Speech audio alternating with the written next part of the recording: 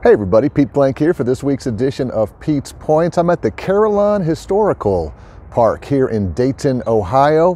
What a great place to come learn a lot about the history of Dayton, Ohio. And today I want to take a quick walk through the schoolhouse. And if I can turn this way so I can read the sign here, it's Locust Grove School number 12. Now this was from 1896, this was created, and it's a replica, and we're not going to be able to see oh, I'm in the dark. Oh, look how good my camera is.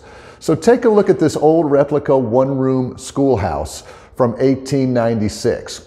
If you think you're kind of sat in your training rooms or your kids think their schools aren't up to snuff these days, kids used to walk up to a mile back in the late 1890s, early 1900s to make sure that they could get an excellent education. Well, what in the world does this have to do with you as a leader? Well, I want to talk to you about your role as a trainer and your role as a teacher. Sometimes we always assume that human resources and training and development specialists are the ones who have to do this. I'm going to turn the camera around now, so bear with me for a second. Here we go.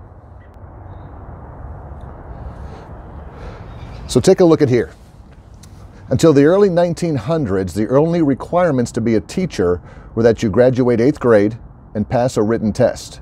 Female teachers were also required to be unmarried, which is very interesting.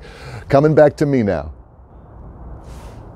So the point is, you need to be a teacher. You need to be a trainer. If you are a manager, a supervisor, a peer, a coworker, don't just let HR do that work. When it comes to making new employees feel welcome, train them in that. When it comes to the new culture in your organization, train them in that. Don't just wait and say, oh, that's HR's fault or that's training and development's fault. I think as leaders and managers and just good people, we need to make sure that we're all trainers and teachers in the organization today to help make sure that we align our organization's values with what we want to accomplish in our own departments. So go out and be a trainer and a teacher today, and don't worry about it if you have only graduated 8th grade.